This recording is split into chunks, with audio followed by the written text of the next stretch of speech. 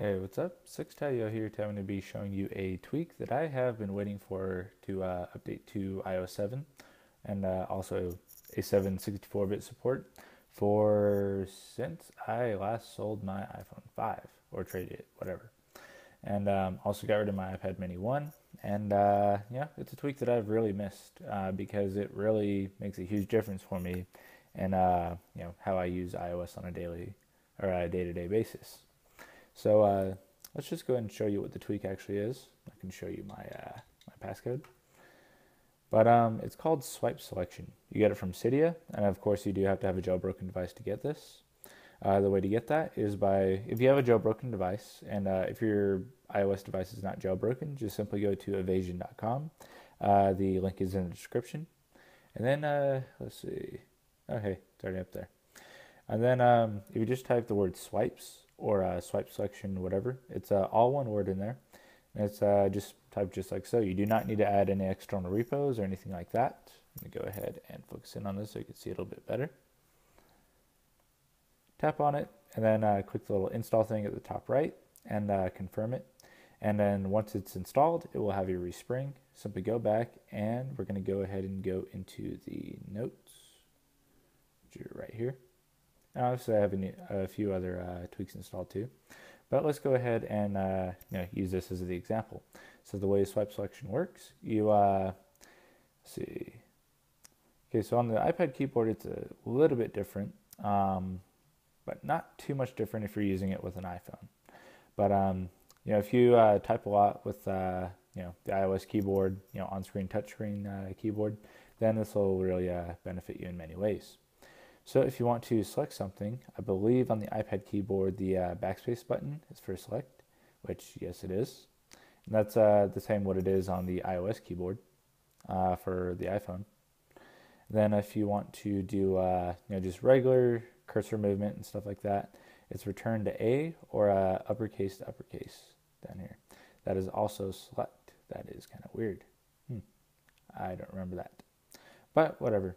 So I guess the top and second to bottom row is for select, and then the middle row is for cursor selection, and the top row is for select.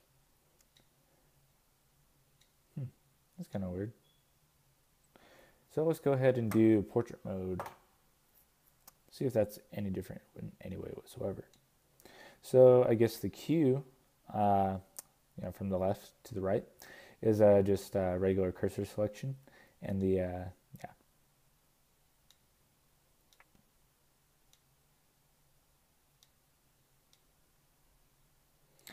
Okay, so if you're in the middle of a word, the way to get around that,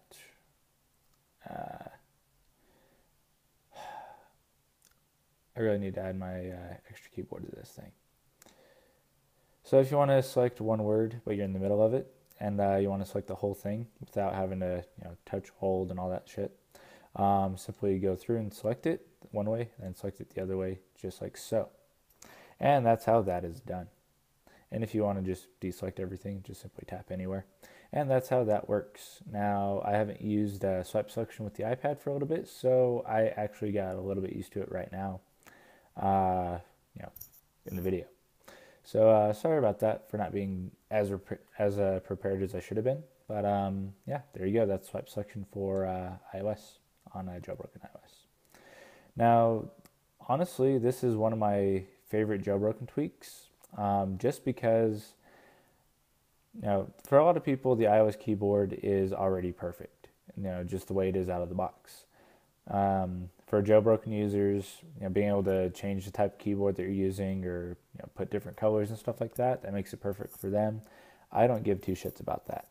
But SwipeSelection, adding actual functionality to the keyboard, just makes it in every way possible perfect. Now, I do not know if there's an Android equivalent, but hopefully there is, because Android users really should use this, because like the Samsung keyboard is absolute shit. The stock Google keyboard is good, but it could use a lot of improvement.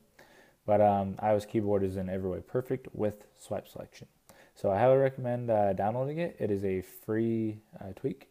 For some reason my Cydia is crashing, and I don't know why that is. It did that once earlier today, and just did a respring and that fixed it.